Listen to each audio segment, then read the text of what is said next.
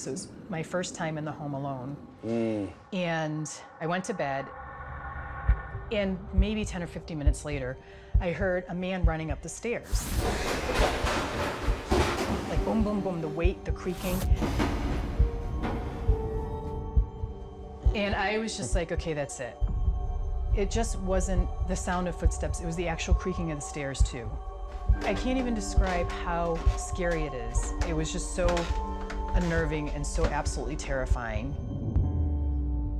So what I ended up doing is starting to record a diary of everything that was happening in the house.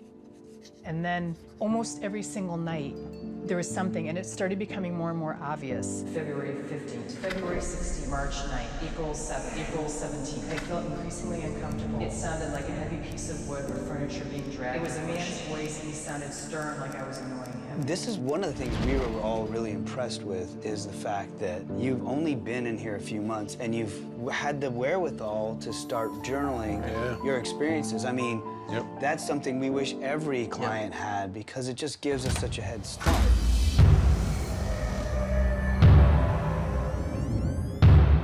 Brandon and Mustafa, you guys will be the first to go in.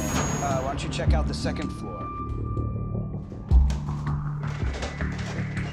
Extremely loud sounds. Good information so far, for sure.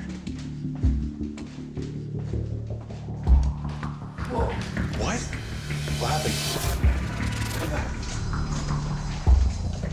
What's up?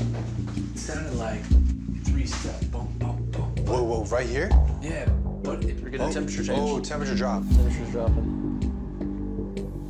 Huh. Temperature did drop. That's strange. Climb up and down and see if there's a delay as it pops back into place. All right, I'm gonna do it. Listen. Oh, wait. Give it a minute. Right here. One of the biggest claims that Susan has is someone walking and running up the staircase, and Kendall, our cameraman, heard footsteps coming down that staircase. Okay. And we got a temperature drop. So I want to take 3 data loggers and set them in succession on the staircase. If there's something happening on that staircase, these data loggers should pick it up. So I'll walk past it so you can see. So the bottom lights are indicating vibration, so you can see. See that? Wow. Right? Very cool. Let's give it a shot, right? Why not? Let's do it, brother. Oh, pressure spike. There we go. See Right that? there at the top step. of the step. I was literally talking about the boring things we do, and then it goes off. Second step. Second step. Pressure. Okay, see, this is the pattern, dude. Okay, excellent. This is exactly why I set these up this way. Yeah. This right here to me is going with the theory that you and I have been talking about. Yep. Paths traveled. Look at this. What are the odds? If there was like an environmental change in this room, all 3 would have gone off. Yeah. At the same time. Like, it wouldn't have been the top step, then the second step. You know what I mean? We believe that the paranormal activity you have here is a residual haunting.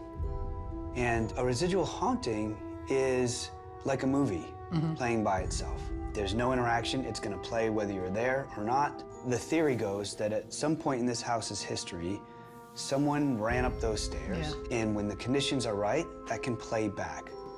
What really makes us believe that this is residual is an experiment that Brandon thought of. So I decided to bring in 3 data loggers and set them on the staircase. 1, 2, 3 on the stairs. And we had some pretty cool results that I'd like to show you. Okay. Sorry. Oh, pressure spike. See, the top one is Oh, blinking. yeah. That indicates a pressure change. Second one. Yeah. So what's interesting is night 1, our cameraman Kendall on this exact staircase heard the steps coming down, right? So since this was successful here, we decided to continue to go up the staircase as well. Because I just feel We get excited. Temperature drop and pressure spike. Oh, wait. Oh my gosh. Oh. Whoa.